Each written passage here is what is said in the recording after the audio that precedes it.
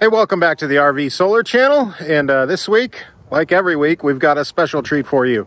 We've got a Riverstone Legacy fifth wheel, nice high-end fifth wheel coach, and we're already, as you can tell there, we're already making some major changes to it. I want to share with you all about what we're doing. It's going to be a 24-volt Victron energy solar system. We're going to be using some new panels that we typically haven't used. The 250-watt Mega Pro panels from Rich Solar. We've been seeing those, and this is the first project we're going to be using them on. 24-volt batteries from SOK, and a bunch of other fun stuff. So, let's go check it out. JD is just an animal here, and he is just already taken apart a lot of this stuff. There's this shroud here for a generator, and these kind of half put together walls. Sometimes it came out pretty easy. Yeah. Yeah, well, except for the adhesive stuff that you use on that generator box. Yeah. Got a lot of room in here. So the plan is, before that, we had hardly any room at all. We should have shown. Well, you can kind of see the profile on this edge piece right here. They had an angle that came down to here and then straight down that way. So. And this is a new 2025 model, so we're living in the future with this one. It's 2024 as of this moment. We've got a couple months left of it. And, well, JD is not, but I'm wearing shorts here. I should wear shorts. It's unseasonably warm, mid-late October here, but it's mid-70s right now. Anyway, we're going to put a big board there and mount all the equipment to it, put the batteries down here. Riverstone was, the customer had this made some customizations. Riverstone ran this wire from here all the way to the breaker box? Yeah, the breaker panel for us specifically so we could do this job. We'll get out of JD's way so he can keep doing whatever he was doing. There's a couple of panels we got to remount once we put up the new board and all that, but not a big deal. I'm thinking that CAN bus system there looks awfully familiar. I want to try and tie into that with the RVC Victron CAN bus system. You might be able to. That might be pretty fun. And there's some of the existing equipment. Most of that's going to come out. We're going to try and save some weight. Wherever we can. Yep.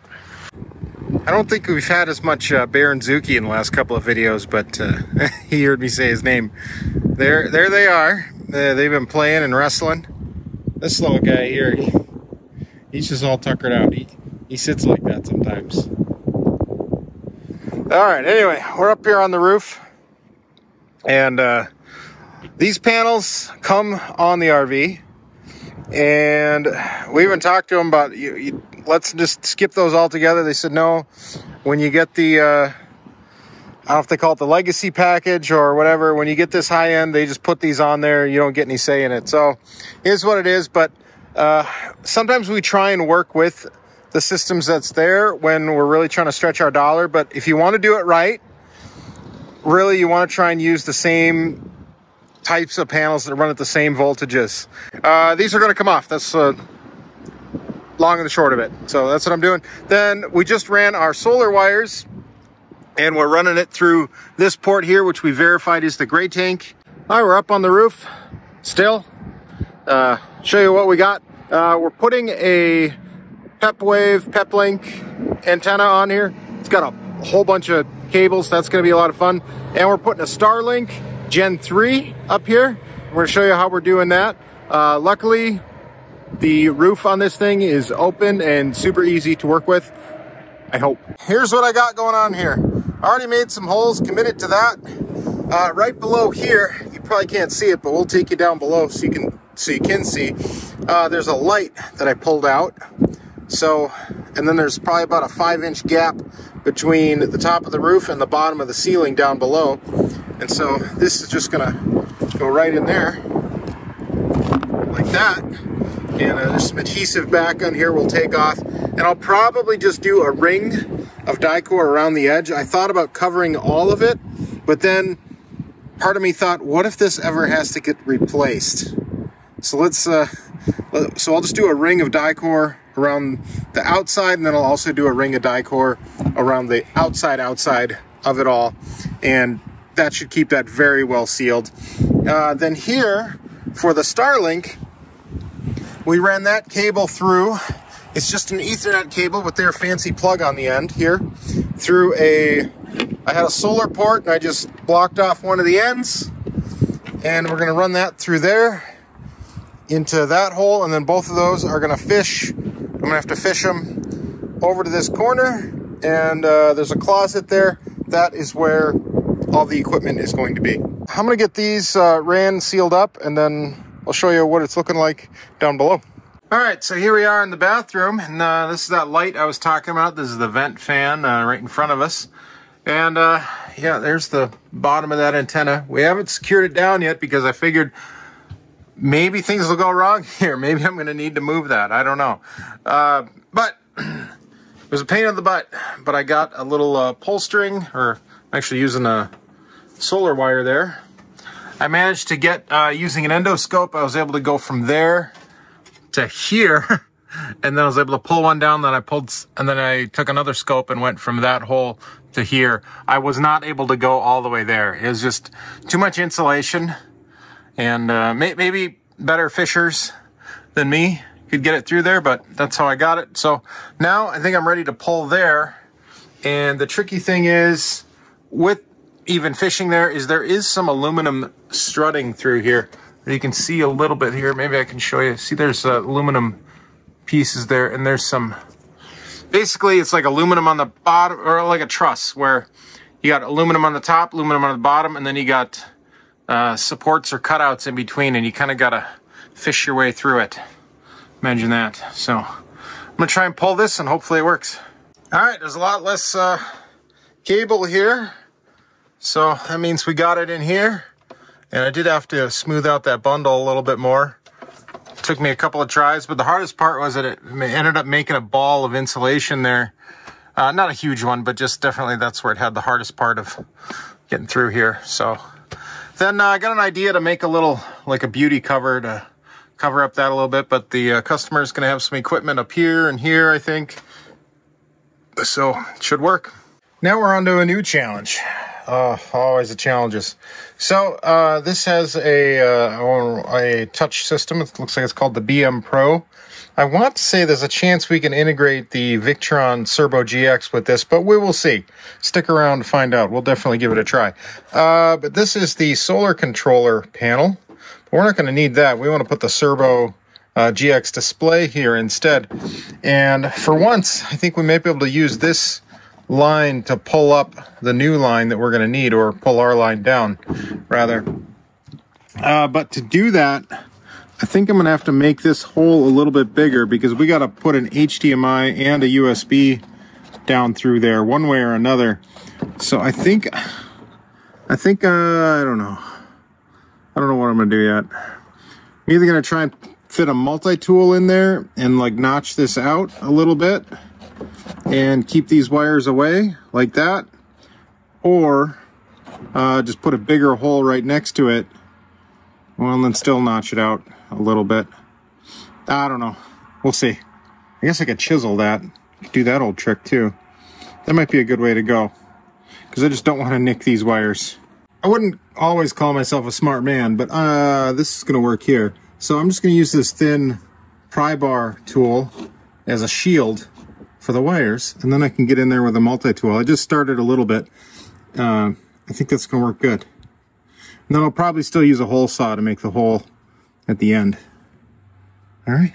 All right, down here we're in the pass-through bay front, looking back, and I did have to make a second hole for the screen to come through, or to get the HDMI cord through, and we plugged it into our usual extension. And we're using a power adapter to create the USB power to power the screen. Now remember, you want to do that with these 7-inch screens, because you can't do it with the extension. It'll burn up your CCGX. Or not your CC, geez, your Serbo GX. I've been in here too long. I'm losing it. All right, and ran that up along this little cable raceway, and then came down into here, into this area. And this is that brain box we're going to try and tie into. I got to see where JD put the other CAN bus port from the old solar charger. think that's our plan, to try and tie in with that. But anyway, then I just ran this black cord here, this one that I'm getting the lens real close to. That's a power cord that goes to the USB adapter. Well, it looks like we got a lever nut coming loose there, but got a positive and negative power bus here, so we just tied into that to give it power, and it should be good to go. And here's how the touchscreen turned out. If you want to see it working, you're gonna have to stick around to the end of the video because we're not there yet. Well, we've been working on this for quite a while, but we're getting called in for dinner. Look at this guy. Hey, Bear. Look how smart he looks. Oh, we love our Bear. And Zuki, yep. Oh, that's his ball. Oh, Bear gonna get it. Hopefully, this is the last day we're working on this Riverstone Legacy. That's what it is. As you can see, we got a lot of solar up here, but we got a lot more to get up here yet. I want to share a little bit about what we've been doing. It's a little interesting. Long shadows even around noon this time of year. Got the Pep Wave, or Pep Link rather. It's a very peppy company. I got that installed there. I gotta secure that line down for the Starlink. We got that installed there. I think that turned out really well. And then here, these 250 watt panels. We got 6 of them up here. And the other 4 just got delivered, so I'm gonna put brackets on those and get those up here. I think we're gonna do 1, 2, like that, and then 3, 4 smaller panels, and then 5, 6 bigger panels again. And that'll go in the second set. But one thing I wanted to mention was I was really worried about self-shading from air conditioners on these, but right now I'm not. The only thing I am concerned about is it's tough to secure them on this back side here. Normally I like to straddle the panel, but with these I can't. So what I end up having to do is kind of lean over the panels a little bit, which makes things a little bit more of a challenge. You know, if using better products is a little bit more of a pain in the butt for us, that's fine. It's better for you. You got to live with this. That's what I say a lot.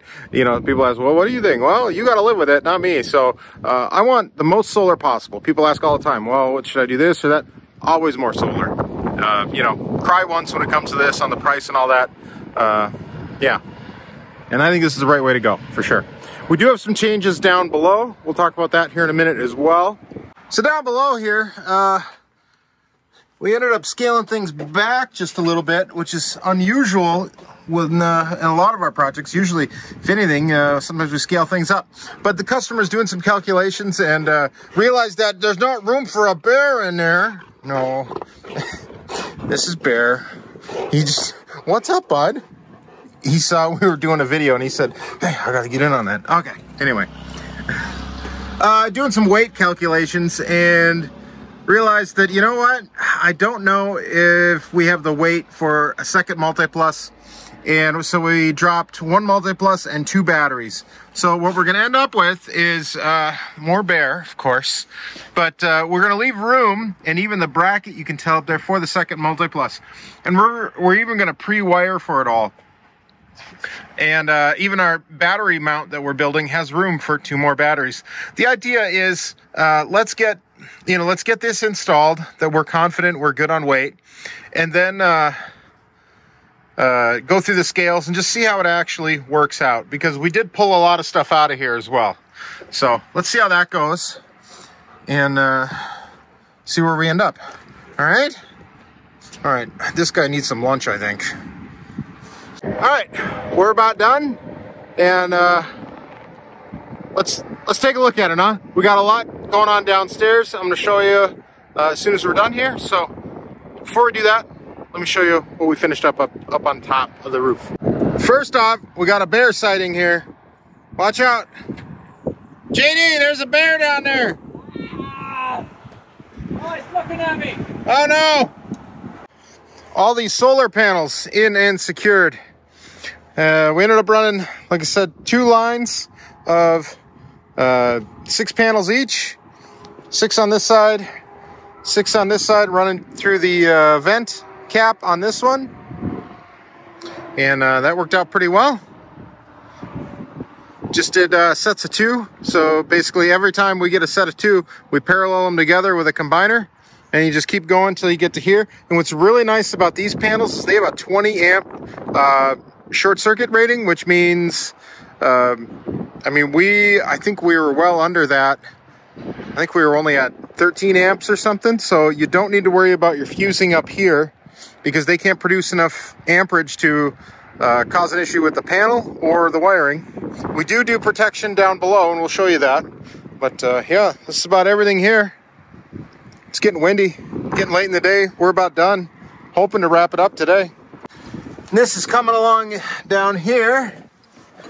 We've got AC mains run. Actually, yeah, we're fully operational here. We just gotta connect up our batteries. I have a feeling JD is probably making our cables to go from here to the Lynx power in. And yeah, that's probably about it. I can probably start wiring these up. We'll see. So, and then we're just gonna put a spacer in right here. Well, here we are.